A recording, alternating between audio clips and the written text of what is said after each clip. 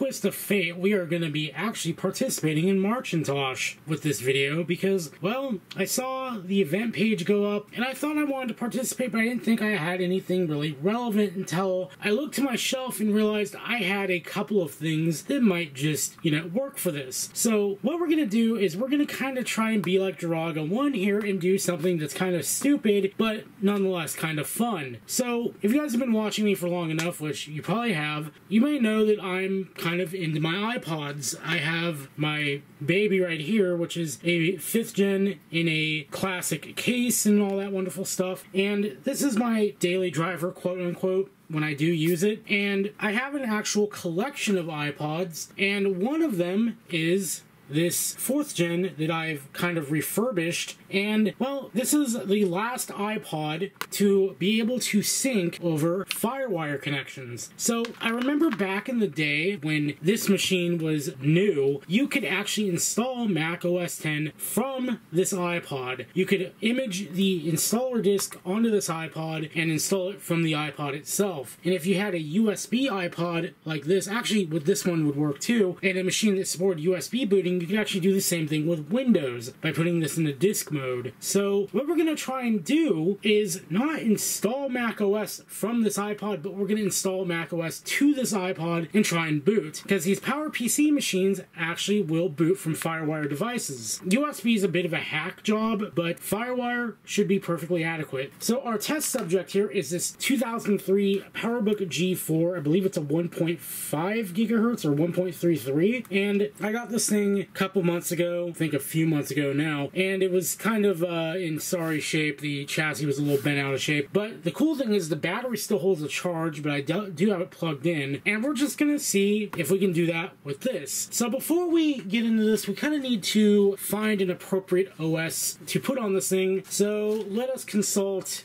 the Bible of OS releases here, because I do keep a very big stack of vintage Apple discs. I believe 10.2 is not going to work on this machine, so I think we are going to be doing Panther. And I do have it on a CD form here, so we're going to try and install it, and I believe we only need the first 2 discs. I could be wrong. I do have a backup version here on these matte white discs, so we're going to try these ones first, and then we'll go to the backups. So let's get started. So the first thing we're going to do is we're just going to boot this thing off the drive. Actually, no, we're going to boot this thing into the OS first. Alright, so I'm doing this all through the viewfinder, so hopefully this doesn't suck too much. Let's go ahead and power it up. Sounds like there's already a disk in the drive. Interesting. We'll just get that out, when we get into an OS. Well, I do have a 10.4 install disk, so I mean, if this doesn't go to plan with the 10.3, we can always use 10.4. So I'm going to go ahead and plug this boy in on the side. I'm going to try and do it without looking. So now we're booted. I'm going to go ahead and connect this up. And we're booted into the OS, and yeah, the screen is a bit yellowed, unfortunately. Not much I can really do about that. So I'm going to go ahead and do is throw in CD1. Now, there are 3 CDs, I believe, for just a base install. The first 2 CDs should be perfectly fine. Now, there is another twist to this whole thing. Fortunately, this thing is taking forever to boot. This has actually got an SD card in it. It's not using the stock hard drive. Though I do know where the stock hard drive is if I really wanted to go that route, but yeah, this thing is running solid-state storage, so we don't have to worry about that. Thank Jobs. However, it is taking a concerningly long time to start up, so that might be bad. But it's not going to matter, because we're going to just wipe the whole thing anyway, and I'm going to cry when it has to resync, because it does take forever. Alright, well, this thing was kind of acting a fool last I used it, so maybe this is going to become an impromptu iPod repair video. I hope not. Wait, whoopsie daisy. Disk mode, disk mode, disk mode. Oh, there it goes. There we go. That's what we're looking for. So let's see if it pops up. Disk utility. There's Chris's iPod, so it is working. It is Windows formatted, so I'm going to very quickly format it in disk utility. Oh no. iTunes, no, go away. Oh dear. I'll be right back. I forgot. I have to like put this thing in manual disk mode, or iTunes is just gonna force eject it every time. Okay, or for some reason it is on, but if iTunes is closed, it ejects it. That is not supposed to happen. Alright. Excuse me, what? Why are you like this? Alright, let's try this again. It's trying to treat it like a normal iPod that's not in disc mode, and it's really annoying. God, this can be like literally a Draw Go On video where things go wrong. Alright, erase. Mac OS Extended. Erase. Erase. Is it going to break? No, it worked. Okay. Hopefully that means it'll now stay in disk mode. Now, we need to partition this, because I believe currently it is... Okay, it is on a Apple partition map, which is what we want. Alright, everything looks good. We are going to reboot the computer from the disk. And yeah, now it is actually staying in disk mode, which is nice. So we're going to go System Preferences. Where is my startup disk? I'm doing this through the viewfinder and I can barely see. So there's 10.3. We're going to restart. And we'll be back after it's finished restarting, because boy, this is going to take forever.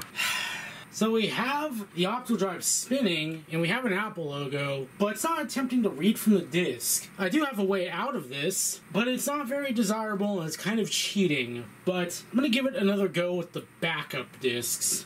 Because boy, yep, I have them right here. I'm probably just gonna kill this thing and reboot it, because as we can see, it's just been sitting here forever now. Alright, it's backup plan time. I'm gonna hold Option in the mouse button because I want it to give me the disk back, but I do not want it to boot into Mac OS just yet. I actually want it to boot to the boot picker, then I'm going to slot the other disk in, make it rescan, and we should be good to go. There we go. And we're in the boot picker, which is exactly what we wanted. And the iPod came to life, which is nice. So let's go ahead and boot this thing from our backups, which it's scratched up, but it works better than my clean disks.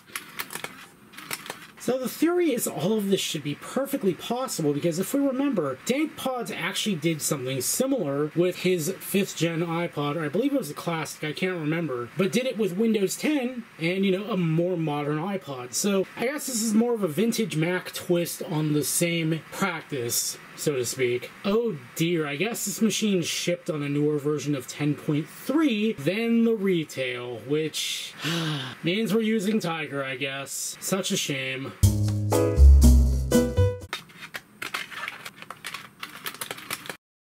I decided to adjust the angle just a tad because, well, I would really like some space to actually work here. Now, I was scared for a second there because it automatically did a refresh when I put the disk in, and it came up with nothing. But then I hit the refresh again, and now the disk is perfectly there, and macOS has verified that it is a cromulent install disk that we will be using. So hopefully this will work, because 10.4 is very much newer than this machine. It should work. If I really wanted this to go, like, with no trouble whatsoever, I would have used the iMac G4, but the problem is the iMac G4 kind of doesn't have a head right now, because I unfortunately managed to destroy the display cable. And yeah, I could hook it up to one of the, you know, monitors in the back via a display adapter, but, you know, why not use something that's just a convenient all-in-one package here, right? Right.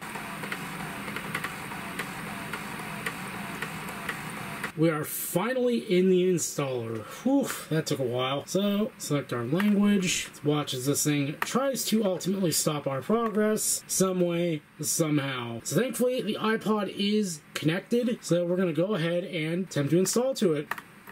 Ooh, it's gonna let me do it. We are gonna customize this installation, because we do not want to install the full thing. That would suck. Let's see, what do we want on here? We do not need printer drivers, do not need additional fonts, we do not need language translations. This is all just going to be a proof of concept. I don't want to actually get like a full tilt version of Mac OS on here. So let's go ahead and install it, and we'll see what happens. You know, I'm just going to pray that my disk is good. God, that optical drive does not sound happy. Now, what's weird is if my iMac G3, the one I had way back in like 2005, is any indication, well, this thing can actually boot from USB so long as it's an optical drive, which I do have a USB optical drive here. So if this one doesn't work, but it hasn't given me any indication that it shouldn't work, I've got a backup. So here's hoping that this just installs, and, well, I'll join you guys on the other side at this point, because just let it go. Oh my god, it actually worked. Let's see if I can boot off of it now. Thing is a little warm. Not as warm as it would be if we were running the hard drive, though. Let's let this thing get to the boot picker. Oh my god, there it is. And because I like silence, let's go ahead and get our disk out. God I think it's not happy. Okay, so it's gonna rescan for some odd reason, though it really doesn't need to. It's not gonna find the iPod for some reason, and the iPod is gone dead to the world. So I'm gonna have to initiate a manual rescan, even though it found it on the first try. Mac OS, why you do this to me? Did it?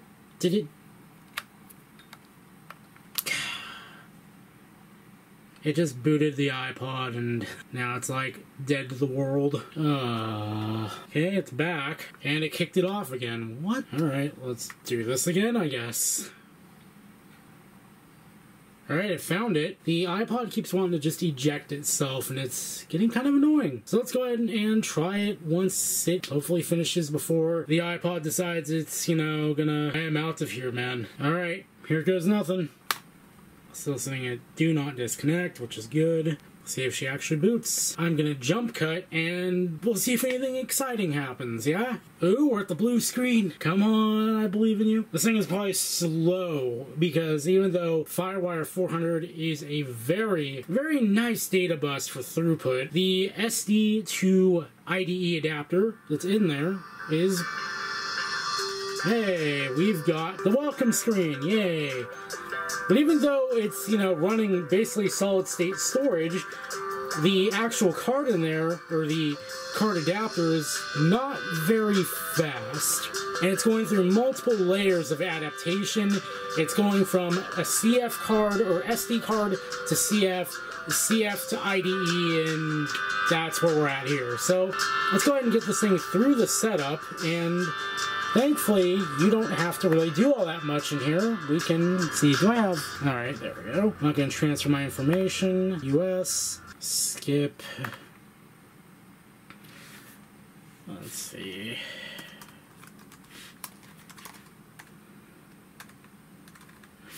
No password, because again, this is all very temporary. I do not care. Just let me through. We are, in fact, in PST. It actually has found the date, interestingly enough. And there's our hard drive. We are gonna decline, so we do not want iTunes to open right now. That would be terrible. Yeah, there's our hard drive right there. And in fact, if we go into Command-Shift-U and Disk Utility, we can see we are in fact booted off the iPod, because there's our Western Digital hard drive right there. So let's go ahead and just benchmark this thing, right? Let's see how well it does the reboot. So I'm going to go ahead and I believe this is not going to be really an accurate test because unfortunately this is unpatched Tiger. Let me see. I believe this is the retail version. Yeah, 10.4.0. I believe the version that's on the hard drive is 10.4.11. So I'm going to go ahead and make sure that this disk is ready to go. Yep, 10.4.11. I am going to grab my iPhone. I'm going to put it in airplane mode so we don't get interrupted here. And we're going to just time this thing. Now, what I'm going to do is I'm going to hold it at the boot picker because I want to make sure that I just get it booting off that thing in case it decides to, you know, kick itself off again. And it is a very good thing I opted to do that because as we can see here, bumping the camera, it did kick itself off disk mode. So I'm going to have to... Actually, no, it came back. Okay, good. So we're going to first test the iPod, and I did want to give it a full restart like I just did before we, you know, do this. So go ahead and put this right here. It already is selected, and we're just going to let it rip. I'm just going to bump the tripod a few more times here as I try to get in position. All right, we have the arrow cursor. On your marks, get set.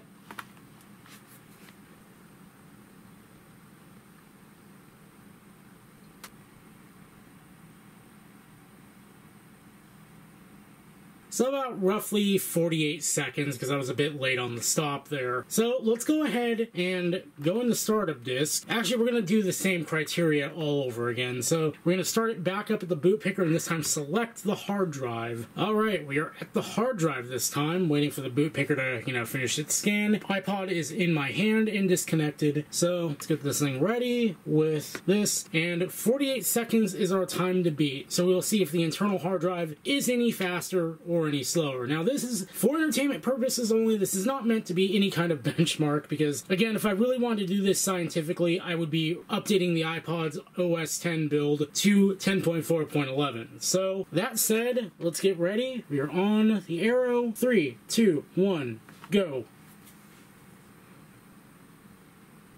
Oh, it's not looking good for the iPod.